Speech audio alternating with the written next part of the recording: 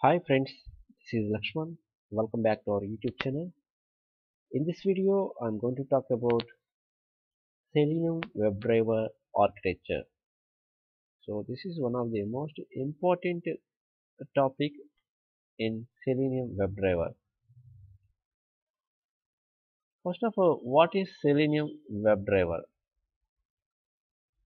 We know Selenium means it is a browser automation tool which interacts with browser and automate end-to-end test of a web application.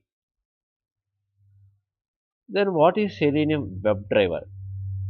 Selenium WebDriver is a browser automation framework that accepts commands and sends them to a browser. It is implemented through a browser specific driver. That means each and every browser has specific drivers. It controls the browser by directly communicating with it. So this WebDriver supports different backend programming languages like Java, C Sharp, PHP, Python, Perl, and Ruby. And also it supports different operating systems: Windows, Mac, Linux, Solaris. And this Selenium WebDriver supports different browsers as well, like Chrome, Mozilla, Internet Explorer, Safari, Opera, HTML Unit, Android, iOS. Okay, now let us see the architecture of Selenium WebDriver. How the Selenium WebDriver internally works. Okay, see in this diagram. So there are majorly four components are there in Selenium WebDriver architecture. One is Selenium language bindings, or we can call this one Selenium client library. Okay, and second one is second component JSON wire protocol, and third one browser drivers, and fourth one real browsers, whatever we are using in our computer. These are the real browsers. Okay, first of all, what is Selenium language binding? That means Selenium supports multiple libraries like Java library, Ruby, C Sharp, Python, JavaScript libraries. Okay, so it allows Selenium to support multiple languages. Okay, next, what about JSON wire protocol? JSON stands for JavaScript Object Navigation. Okay, it is used. Why you are using this protocol means it is used to transfer data between a server and a client on the web. This protocol is nothing but a REST API that transfers the information between HTTP server. HTTP stands for Hypertext Transfer Protocol Server. So each browser driver has its own HTTP server. Suppose there are Chrome browser is there, Chrome browser driver, it has its own HTTP server, and Firefox driver, it has its own HTTP server. Okay. The next component is browser drivers. So each browser contains a separate browser driver. These browser drivers communicate with respective browsers, okay, without revealing the internal logic of the browser functionality.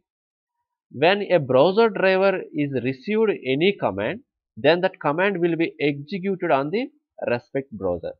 Suppose if command will receive from the Firefox driver, then the respective browser will execute that command. That means the Firefox browser will execute Firefox driver request.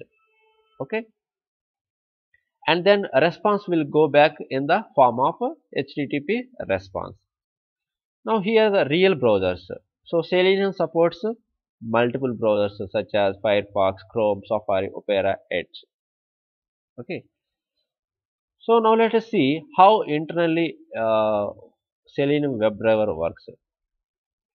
So whenever you writing the code, you writing the JavaScript code in your Eclipse IDE using any one of the supported Selenium client library.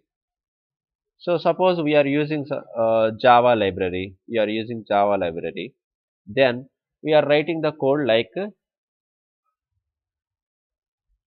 launch the browser. How you are writing? WebDriver driver equal to new Firefox driver, right? And then we are writing driver dot get, and we are passing some URL there. Okay. Whenever you are writing the JavaScript code like this, once you ready with your script, you will click on the run to execute the program. Based on this statement, Firefox browser will be launched and it will navigate to the specific URL you are specifying in the parameter. Okay. So once you click on the run, every statement in a script will be converted as a URL with the help of JSON protocol. With the help of this JSON protocol, it will create one URL. Okay, that URL will be passed to the browser drivers. It will create the URL and then that URL will be passed to the browser drivers. Okay,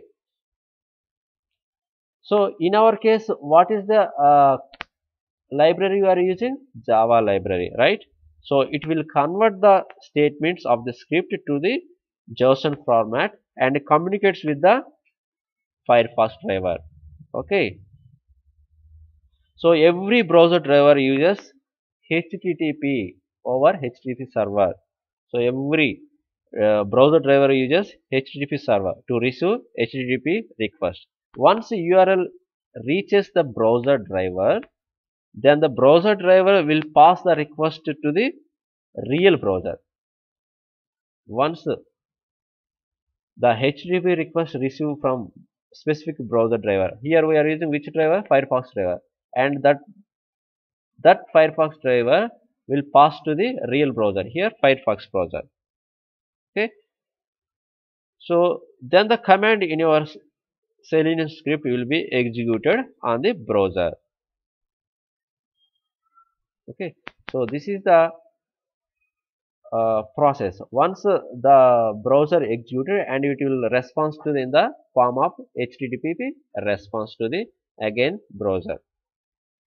So this is the process of Selenium WebDriver architecture. So internally it happens. So in simple words, you can say whenever you are using any library, you are writing the code by using any library, then that script will convert it into the form of in the form of a URL that will take care by the which one? JSON protocol. So this JSON protocol we are using to transfer the data from client to server. Okay, and this specific browser driver will execute that HTTP request, and that HTTP request will pass to the real browser, and the real browser will run the command, and then that real browser will response in the form of a HTTP response. That's it, guys. So I hope you are understanding the Selenium WebDriver architecture. So thank you for watching.